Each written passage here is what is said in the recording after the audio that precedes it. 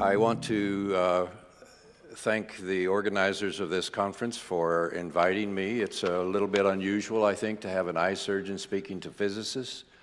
But nevertheless, I'm honored that you would allow me to come and share some thoughts with you about the role of voltage in the body.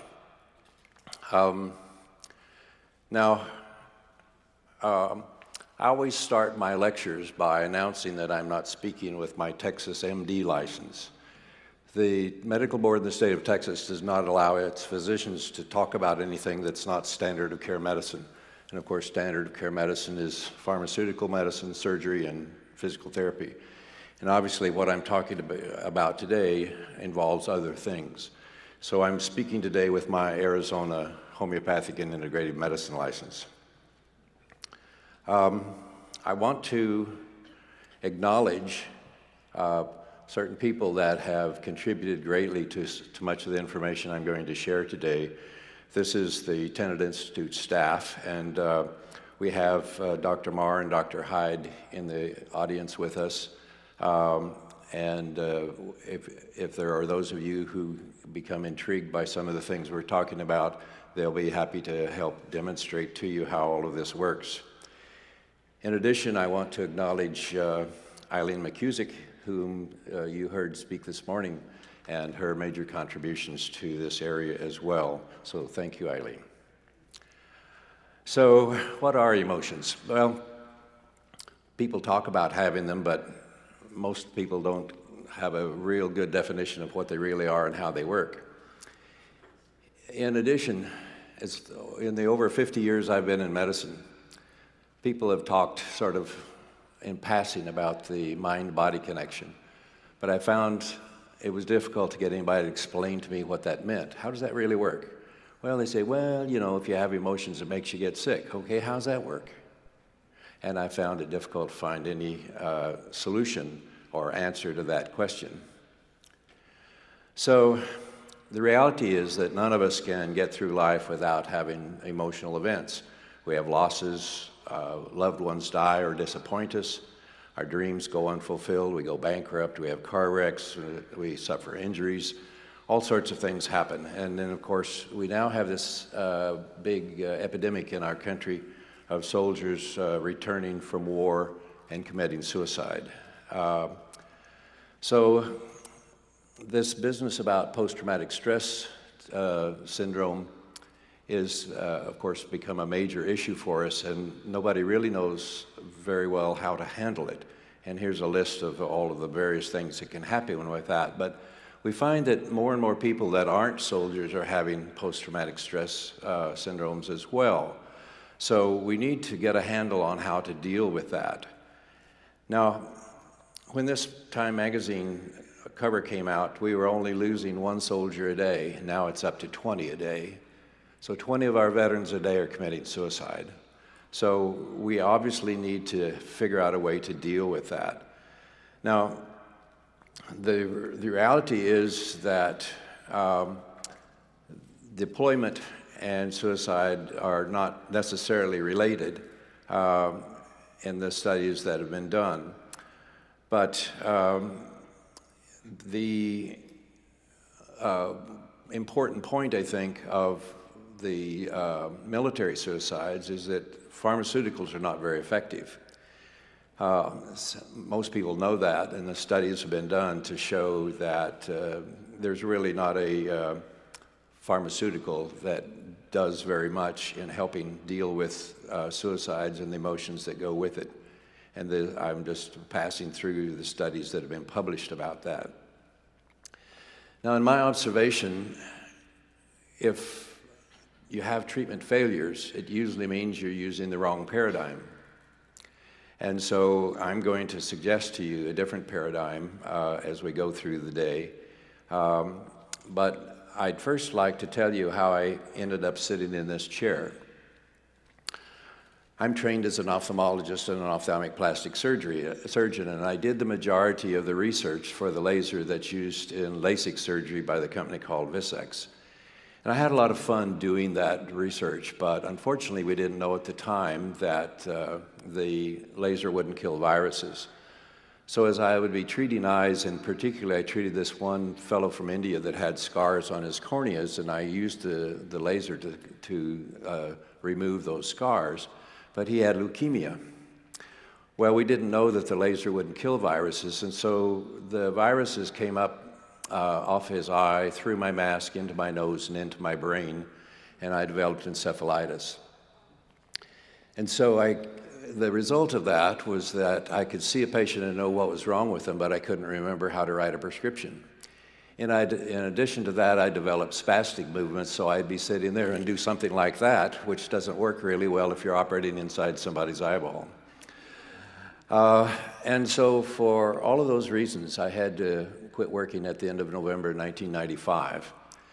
So I spent about 16 hours a day in bed sleeping, and I had 2 or 3 hours a day in which I could think clearly enough to understand a newspaper, and then like a light switch would go off and I couldn't understand it anymore. So during that 2 or 3 hours a day I could think, I had to figure out how to get myself well, because the best doctors I could find at NIH in Boston and New York and wherever just said, well, you got 3 viruses in your brain, we don't know what to do about it, go home and don't call us, we'll call you. So during that 2 or 3 hours a day that I could think, I began to try to figure out how to get myself well. And I began to think about the fact that all the cells in the body work very much the same, even though they look different, but that if I could figure out how to make one cell work, I could make them all work. And so I went out and bought 10 or 15 books on cellular biology and started reading them, which I hadn't done for about 30 years. And one of the things that resonated to me with those various books was that each one talked about the fact that cells are designed to run at a pH of 7.35 to 7.45. And so I didn't really know too much about pH. I remembered there was something have to do with acid-base balance, but I didn't really know a great deal more about it. So as I began to look at pH, I began to realize that pH describes voltage in a liquid. So if you think about the wires that are bringing the voltage into these lights and to your computers, etc., that's conductive electricity, of course, with electrons flowing through a copper wire. But if you talk about a solution has the opportunity to be either an electron donor or an electron stealer. So in order to figure out which it is, you use a sophisticated voltmeter, so to speak, called a pH meter. And when you measure a liquid with a pH meter, it will give you either the pH, or you can flip a switch and it will read it out in millivolts. So the reality then is voltage in a liquid we call pH. And by convention, if you find that the solution is an electron stealer, you put a plus sign in front of the voltage. And if it's an electron donor, you put a minus sign in front of it. And then you convert the voltage that you measure with a logarithmic scale going from 0 to 14 and call that pH. So plus 400 millivolts of electron stealer is the same as a pH of 0, whereas minus 400 millivolts of electron donor is the same thing as a pH of 14. And if it's neutral, if it's neither electron donor or electron stealer, then that's a pH of 7. So when we say that cells must run at a pH of 7.35 to 7.45, we're saying cells must run between minus 20 and minus 25 millivolts. Well, that was a wowzer for me. Guess what? Cells need energy to work. That makes sense. Now, by the way, people sometimes get confused with these numbers, because if you take a cell in a petri dish and you put an electrode inside the cell and one outside the cell and you measure across the cell membrane, you'll get about minus 90 millivolts. But hopefully not very many of you have your cells in petri dishes. But in the environment of this body, they're designed to run at minus 20 to minus 25 millivolts. So one of the things that you will find is a characteristic of essentially all chronic disease is that you have low voltage going to that organ. So,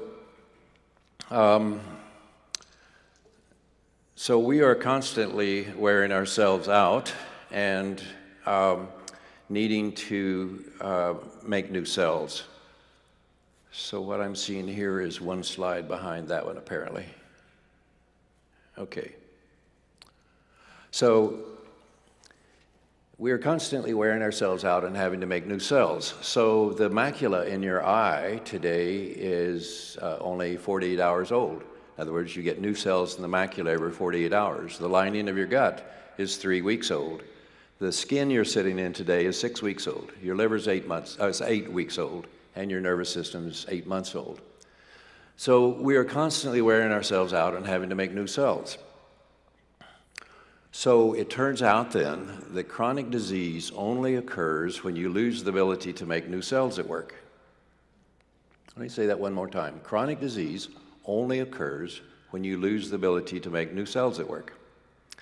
Well, if that's the case, then we need to ask the question, what does it take to make a new cell that works? Well, as I mentioned, it takes minus 25 millivolts for a cell to run, but to make a new one takes double that. It takes minus 50 millivolts. And then in addition to having the voltage to make new cells, we have to have all of the nutrients to make a new cell. So if your house gets blown down with a tornado and you have to build a new one, guess what? You have to have everything you need to bake it. You can't build a new house with doorknobs and bathroom tiles. You have to have shingles and rafters and doors and windows, etc. You have to have everything it takes. And this is a big mistake people make when they're trying to get well, is they try one substance at a time, saying that, well, I want to see what works. Well, it's not going to work, because I have to have everything all at one time to build a new cell. So we have to have minus 50 millivolts of energy. We have to have everything it takes to make a cell. And then we have to deal with any of the toxins that are hanging around that damage cells as fast as we make them. And the most common toxins we have to deal with are heavy metals like mercury, toxins coming out of our teeth, and GMO foods with the pesticide called Roundup or glyphosate. Now, the body actually has 4 different battery packs, because the human body is a portable electronic device. Like all electronic devices, it has to have a battery pack or multiple battery packs. And so the reality is that we have these 4 different packs. Now, the largest one of all is our muscles. Now, our muscles are piezoelectric, and for those of you who aren't physicists, that funny word piezoelectricity means that if you stress a substance and it emits electrons, that's called piezoelectricity. So when I move my muscles, I'm generating electrons, which is, by the way, why exercise is so important, because exercise is the way the human body is designed to recharge your own personal battery pack. But the reality is also that our muscles are rechargeable batteries. And so we have then these large muscles, which are our main batteries. And then these muscles, battery packs, are all hooked to our cell membranes. Now, cell membranes are capacitors. So what is a capacitor? Well, a capacitor is a small battery. And the way our cell membranes are designed is with a couple of opposing layers of funny fats called phospholipids. And these fats have a ball and then 2 legs. Well, the balls are electron conductors and the legs are insulators. So when you put them like this, you have 2 conductors separated by insulator, which by definition is a capacitor, which means it stores electrons. And then inside the cell, we have a mitochondria. And inside the mitochondria, we have another rechargeable battery system. When that battery system is charged up, we call it ATP, and then as it gives away its electrons and discharges, we call it ADP. Well, because we have a rechargeable battery system inside our mitochondria, guess what else we need in there? A battery charger. And the battery charger inside the cell is called the citric acid cycle or the Krebs cycle.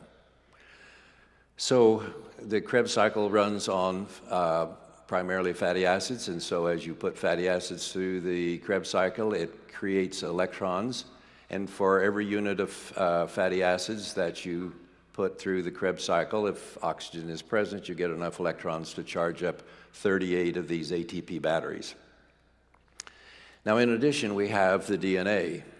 Now, DNA inside of our cells, we generally tend to look at it from the side, and we look like we took a couple of step ladders and twisted them. But if you look at it from the top, it looks like this. And every circle of DNA is golden mean, and what that means is that it's 1.618 times the diameter is 1.618 times the height and so forth. And any place in the universe where there is something that's golden mean, or in the shape of a platonic solid, it will cause implosion of scalar energy. So because our DNA is golden mean, then scalar implodes into it and gives it its charge so that it has the energy to do its job. So then we have our muscles then are stacked one on top of each other in a very specific order, like stacking batteries in a flashlight. And so surrounding this stack of muscle batteries, we have a substance called fascia, which is very much like a stocking. And of course, fascia is that shiny stuff you see when you carve the Christmas turkey. Now, the interesting thing about fascia is that fascia is a semiconductor. So what in the world is a semiconductor? A semiconductor is a collection of molecules arranged in such a way that electrons move through it at the speed of light, but only in one direction. So we have then this continuous stack of fascia going from our toes up to our brain, or from our fingers up to our brain, and surrounded by this stocking, which serves basically as the wiring system for the body. So we have then the stack of muscle batteries surrounded by the fascia, so that every organ in the body has its own battery pack. Because every organ in the body has its own battery pack, then we have the ability to isolate, measure that voltage, and figure out why that organ's malfunctioning. Now, a stack of muscle batteries is what's been called an acupuncture meridian. So an acupuncture meridian is simply a stack of muscle batteries. Now, so this is an example of an acupuncture meridian called the spleen meridian. And the spleen meridian, oops, go back the other way. There you go. So the spleen meridian starts down in the big toe, goes up the inside of the leg, and then it goes, there's a special branch, as you can see, goes over to the female genitalia. Then it goes around the back where it gets the adrenal glands, the spleen, and the pancreas. Then it goes on up into the neck and makes a loop and hooks into what's called the stomach circuit. And then the stomach circuit gets the macula of the eye. So by the way, if anybody has macular degeneration, it's because you have low voltage in your stomach circuit. It powers the frontal lobes, which is the thinking part of your brain.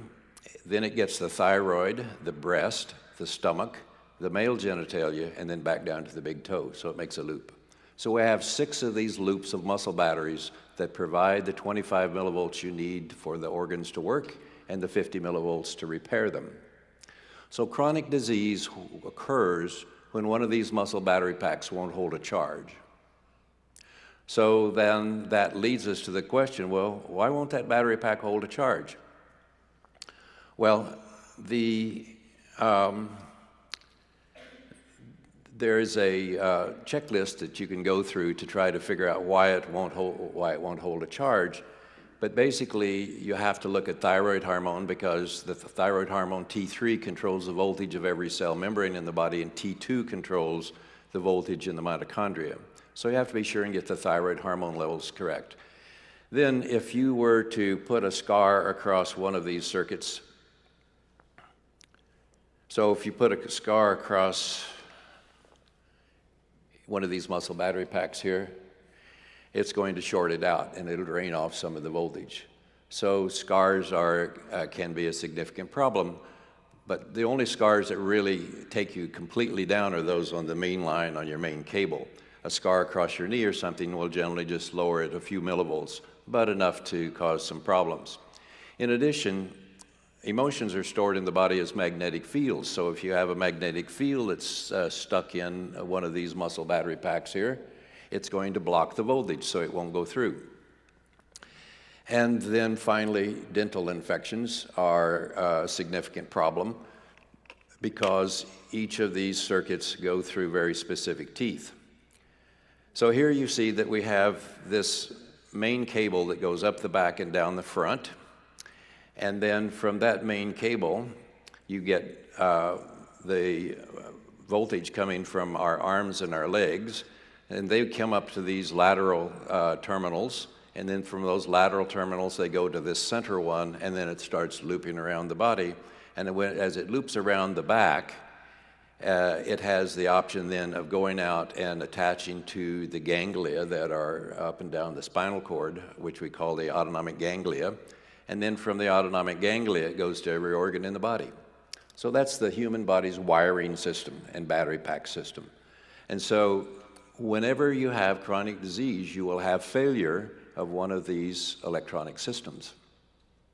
So you simply have to start out whenever you have some sort of illness, asking the question, so what's the battery pack to that illness? So if you have heart disease, you would say, what's the battery pack for the heart? Well, it's obviously the heart muscle battery pack. There are others that are not as obvious. For example, the example I gave you of spleen-stomach. The spleen-stomach circuit is the power supply for the entire endocrine system, the entire reproductive system in both males and females, the macula of the eye, and the thinking part of the brain. And of course, when that system goes out, which is one of the more common ones to go out, then you start having failure of those organ systems. So how do we know if the voltage is low in a circuit? Well, we have the ability to measure it with certain acupuncture points using what amounts to a specially designed ohm meter. Now, as we began to then identify the power packs that is not working correctly, we have two things in front of us. One is to figure out why that battery pack won't hold a charge, and then the second is to try to recharge the battery pack while we're figuring out how to fix the reason that we got into trouble in the first place. So we have developed this device called a biotransducer that puts out both electromagnetic and scalar energy, and if you simply aim it at the failing organ, you can begin to recharge the cells in that organ itself. And then you want to come behind it and you want to charge the muscle battery packs. And these diagrams that we have here, where you see the red and the black dots, show you where to put the polarity, because every battery pack, like every other battery you're aware of, has terminals and polarity. So you take patches and you stick the patches on to where the terminals of that battery pack that doesn't have enough charge, hook it onto the biomodulator, which is a little portable device that looks a bit like a computer mouse, and it puts out waveforms that are designed to implode energy and transfer energy to the cells and recharge your muscle battery packs. So you're recharging the organ, you're recharging the muscle battery packs while you're working on figuring out, well, why won't that battery pack hold a charge in the first place? Now, one of the interesting things is that our bodies are wired up like many circuit boards. As you know, many electronic circuit boards use Tesla resonating circuits. A Tesla resonating circuit is a combination of a capacitor and a coil wired in parallel. And when you do that, it has the ability to communicate with other systems that are a combination of Tesla resonating circuits. So in the body, the lung is always wired to the large intestine, the heart's always wired to the small intestine, the spleen and pancreas are always wired to the stomach, the kidney's always wired to the bladder, and the liver's always wired to the gallbladder.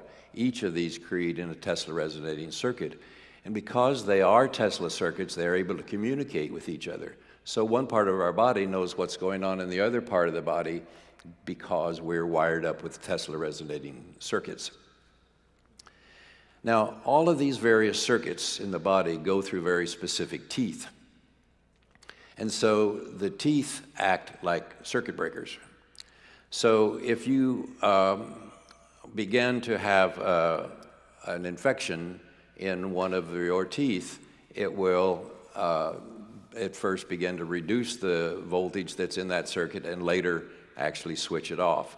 So the circuit we've been talking about, the spleen-stomach circuit, is the one that you see in yellow here. It's the upper molars and lower premolars.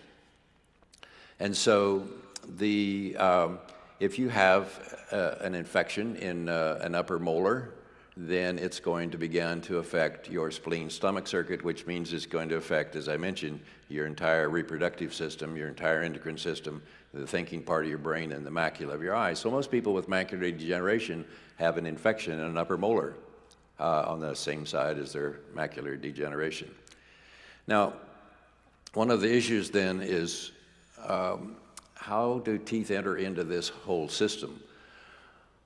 Well, it turns out that the teeth appear to function similar to the way that a lymph node does in the lymphatic system. If you have infection in your lymphatic system and it goes up the lymphatics, it gets caught and trapped in a lymph node. Well, emotions are trapped in the body as magnetic fields, and those magnetic fields tend to end up being trapped in teeth as well. And so what you'll find is that the majority of chronic illness actually begins with an emotional event. Let me say that one more time. The majority of chronic disease actually begins as an emotional event. And that emotion is a magnetic field that starts blocking the circuit by getting caught in one of the teeth. And as it does so, it begins to lower the voltage in the tooth. Now, Dr. Steinman showed that every tooth has within it a pump that pumps fluid from inside the tooth to inside the mouth, and that's what keeps you from getting cavities. Your kids will be happy to know that it's not Snicker bars that are causing their cavities, it's the failure of this pump. So when the pump begins to fail, then infection comes from the mouth into the tooth and begins to cause decay. So the emotion begins to lower the voltage enough in the tooth that the pump begins to fail, and then you begin to get a cavity, and then you begin to get a crown, and then you begin to eventually keep going until you get a root canal, and then that leads eventually to having a malignancy. So again, most of the chronic disease begins as emotions. Now, obviously, there are some circumstances where that's not the case. If you were living in Tokyo when Fukushima blew up and you were radiated, obviously that's not necessarily an emotional event in the sense that you may not have known you just got radiated, but it's going to make you sick. But generally speaking, most of the emotions, or most of the chronic disease we have, we can trace back to an emotion that has blocked a particular muscle battery pack by blocking the tooth that's involved with it. Now, when you look at this particular slide, you might ask the question, didn't anybody ever teach you not to put so many numbers on one slide? Well, I did it on purpose because I wanted you to get the gestalt of it. So what you will see is that the relationship, you'll see that here that a pH of 7.35 is the same as minus 20 millivolts, 7.44 is the same as minus 25. So that's where our cells normally run. But as voltage begins to drop, then things begin to get worse and worse for us until we finally get down to plus 30 millivolts. All cancers occur at plus 30 millivolts. So what you see is that normal tissue is running at electron donor, which is minus 25 millivolts. And as you go past zero, you have flipped the polarity. That is that every battery, as you know, has a plus on one end and a minus on the other. And as you drain the battery all the way to zero, it flips its polarity upside down. And so when the polarity reverses is when and it gets all the way down to plus 30 millivolts is when malignancies occur. Now, we don't have time to really go into that in much detail today, but the amount of oxygen that will dissolve in water is dictated by the voltage of the water. So as the water inside of our cells has lower and lower voltage, then the oxygen in the cell comes out of the cell and disappears. And when you finally flip the polarity, there is so little oxygen capability in the cell that the stem cells recognize that signal that, hey, we just ran out of oxygen here, please help. And so stem cells go over and invade the local blood supply and create a mass of blood vessels that we call a cancer, which is indistinguishable from a placenta in a pregnant female. So basically all solid tumors are placentas that is the body's way of responding to lack of voltage and oxygen. So if we begin then to think about the way that this works, think about my thumb. My thumb is a perfectly good thumb, by the way. It's running at what voltage? Minus 25 millivolts. Now I hit it with a hammer and I destroy some cells in my thumb. What's going to happen is that the thumb's immediately going to go to minus 50 millivolts. And minus 50 millivolts causes the arterioles to dilate. And the reason that happens, of course, is we need the raw materials dumped at the curb there, so to speak, so that we can rebuild the cells we destroyed with the hammer. Well, when those capillaries dilate, we get all the signs we normally call inflammation. We have redness, we have swelling, we have heat, we have a pulsing pain, and it makes you say bad words. So my thumb gets busy and it makes new cells, it replaces those I smashed with a hammer, it goes back to minus 25 millivolts, and I'm a happy camper. But on the other hand, if when I smash my thumb, if the power supply going to the thumb is inadequate to provide the minus 50 millivolts I need to make new cells, then my thumb won't heal, and I'm stuck in chronic disease. You see that? So I can take all the pills I want, I can do all the surgery I want on the thumb, but it'll never get well until I do what? Insert enough electrons to get me up to minus 50 millivolts. And so if you understand what I just told you about the thumb, you understand basically my whole lecture. So I can go home now. Oh, no, wait a minute. Still a little bit more. But the point is that chronic disease occurs when you don't have enough voltage to make new cells. And so, as voltage begins to drop, then oxygen begins to drop. And when oxygen drops, there are several bad things that begin to happen. One of the things that, as I mentioned earlier, is that you begin to have less ATP, which is the voltage inside the cell that the cell needs to do its business. Now, I also mentioned to you that because of the Krebs cycle being able to recharge 38 of these ATP batteries for every unit of fatty acid you put through the Krebs cycle, that's only true if oxygen is available. If oxygen is unavailable, then for every unit of fatty acid you put through the battery charger, you only get enough electrons to charge up 2 batteries. So it's a bit like having a car that goes from 38 miles a gallon to 2 miles a gallon. Your cells become very inefficient. Now, in addition to having inefficiency of the intracellular voltage, we have problems with bugs. Now, the body contains perhaps 1 trillion bugs of various kinds, and the majority of them are suppressed by oxygen. But as oxygen levels begin to drop because voltage drops, then these bugs wake up. And the first thing the bugs want to do is have lunch, and they want to have you for lunch. Now, bugs don't have teeth that they can take a bite out of you, so instead they put out digestive enzymes to dissolve your cells so they can get the nutrients. So think about having a sore throat. The strep bacteria are on your tonsils having a picnic, and they're having a good old time, but you have the world's worst sore throat. You have a headache, you have a fever, you have vomiting, you have diarrhea, your joints hurt, you're having a miserable day, and it's because the bugs are having their way by putting out these digestive enzymes to get their nutrients out of the cells. Now, one of the things is that as voltage and oxygen drop more and more, these microorganisms lose their cell membranes. So they become what have been called cell wall deficient organisms, or stealth pathogens. One of the problems with that is, first of all, you can't culture them.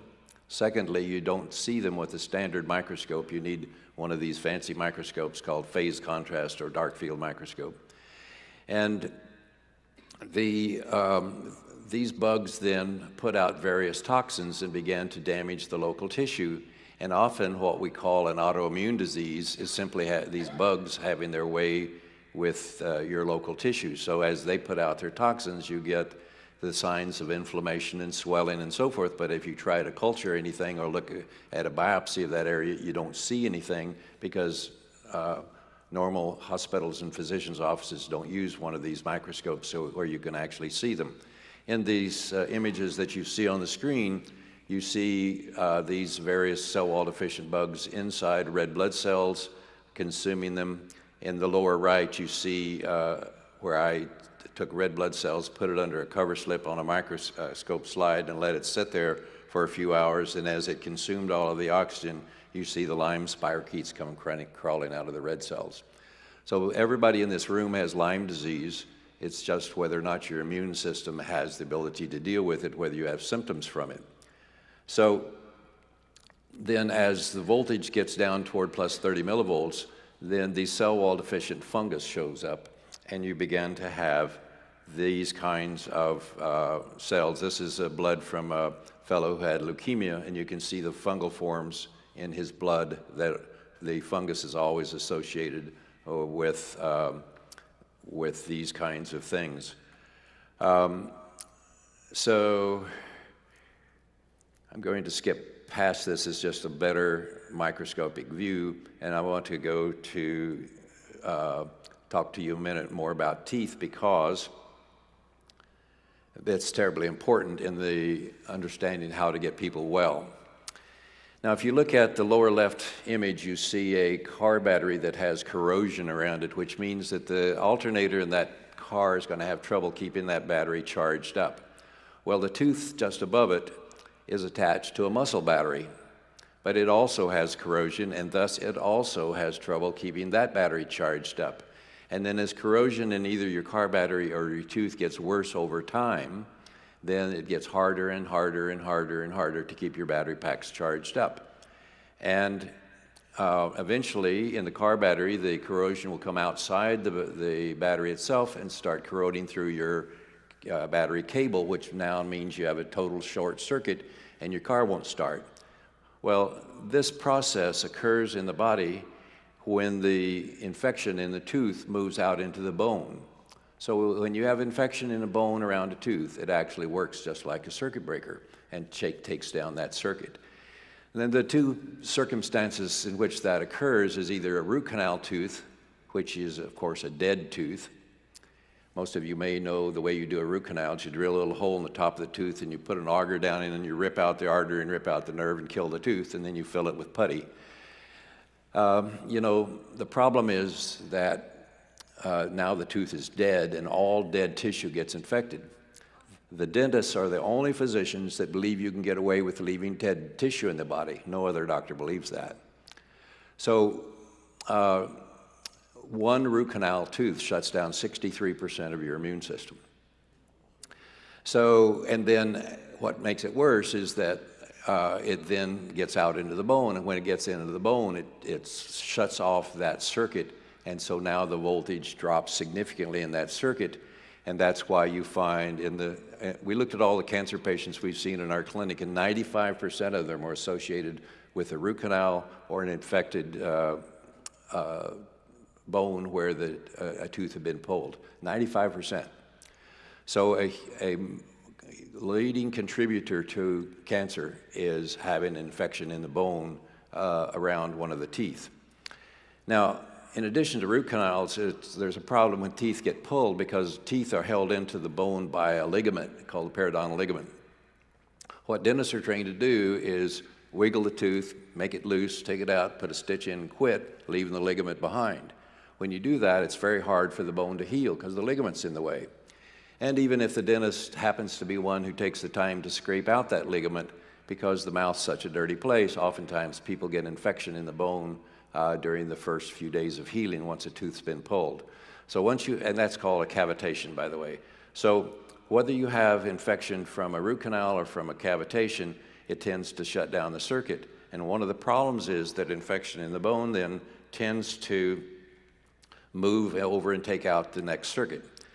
So a huge problem is that our kids are in high school, they go to the dentist and they say, oh, you got to get your wisdom teeth out. It's that old thing of, well, if you go to Midas, you get a muffler.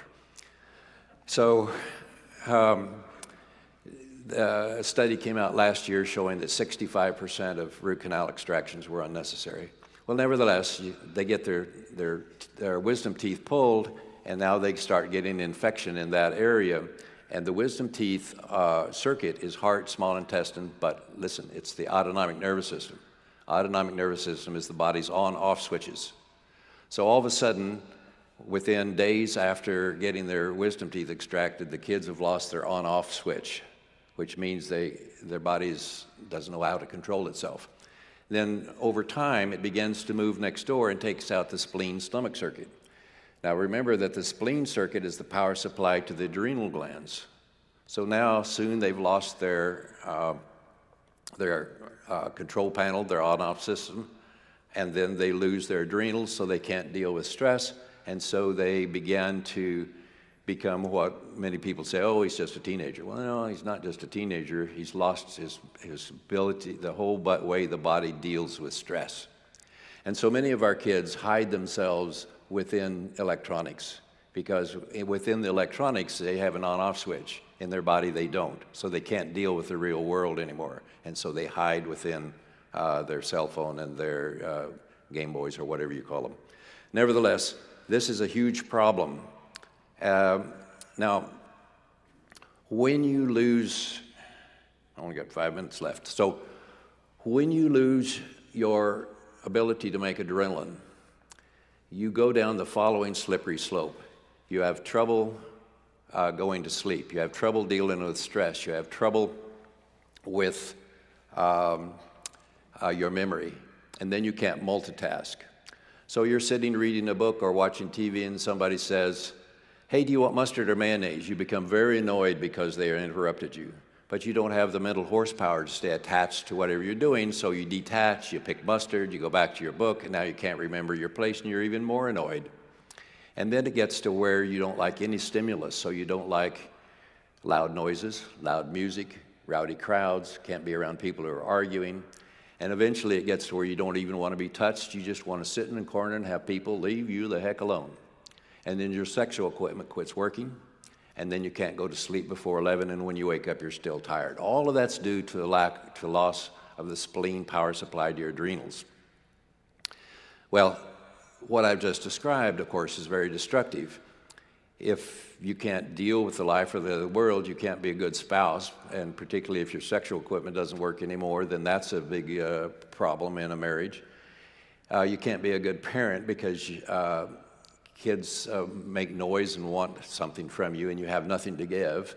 You can't be a good worker. You can't be a good friend. You can't be good at much of anything, so your life's in the toilet simply because you've lost the spleen circuit that goes to the adrenal glands. And that's a huge problem in our society. Well, now, Eileen McCusick spoke earlier about mapping the field of emotions, and this is the traditional Chinese one, so that the various circuits have these various sorts of emotions get stuck in these various particular places or in the teeth that are associated with these. Dr. Banas published these, and of course Eileen has published hers, which is this group of where things get stuck.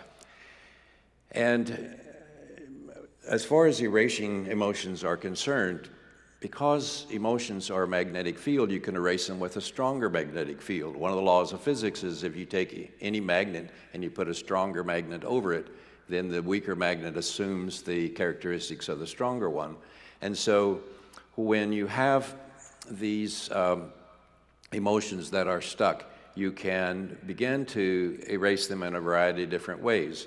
Now, there are various groups over the years that have looked at this subject and tried to figure out how to do it. EFT, Psych-K, emotion code, psychosomatic energetics, et cetera, et cetera. But certainly, we had developed one where you can, if you can think about emotion while holding onto these hand grips with your biomodulator, you could erase the emotion. But when we did that, we were doing in one emotion at the time. And of course, Eileen talked to you this morning about using her tuning fork to do it, which is very effective. What I have recently found is that if you treat the wisdom teeth, which treats your autonomic nervous system, then you can begin to knock out, you can not only change the polarity in all of your various circuits at one time, but also knock out many of the motions automatically. Now, a pendulum is actually like a single string on a guitar, and the weight on the pendulum makes the string taut. So when it's moved, it's actually resonating with whatever frequency the string is. So what you do is you hold this pendulum over the small intestine, heart, small intestine, autonomic system, and you take the biotransducer and simply put it over the wisdom teeth, and you watch the pendulum, and it'll always be spinning backwards if the voltage is low, counterclockwise, and you keep holding it there, and pretty soon it'll slow down, and then it'll start spinning clockwise. And then you do the same on the other side, again holding the pendulum over the heart small intestine circuit, put the biotransducer over the autonomic system where you can access it with a tooth, watch it spin backwards and in the correct way, and now when you go back and check all of the circuits, you've corrected the polarity in every circuit, and many of the emotions that you had found out in the biofield are already gone as well. So, unfortunately, I don't have the time to talk to you about how we're wired up with polarity and with how our body's all golden mean and how implosion occurs. But if you're interested in those subjects, then we have some videos that will help you in that area. Plus, we'll be giving some demonstration. If there are any of you in the audience who happen to have an emotion, anybody here? We'll be doing some demonstrations in the breakout room. So what I've hoped to accomplish in these few minutes I had to talk with you is to help you understand that the body is an electronic device which has multiple battery packs, and that chronic disease occurs when those battery packs won't hold a charge, and that getting well involves you identifying which battery packs are failing you, identifying the reason that they're failing you and fixing that, so that it's basically what we're doing is like you coming home from work and opening the fridge and it's hot in there and the lamp in the living room won't turn on, the TV in the bedroom won't turn on, and you go out in the garage and flip the circuit breaker and now everything works. Well, that's the way we do medicine now, is we figure out which circuit breaker is out, go fix it, turn you back on, and let your body heal itself, which it does very well if it has the voltage, the nutrients, and deal with the toxins. Thank you for allowing me to be here.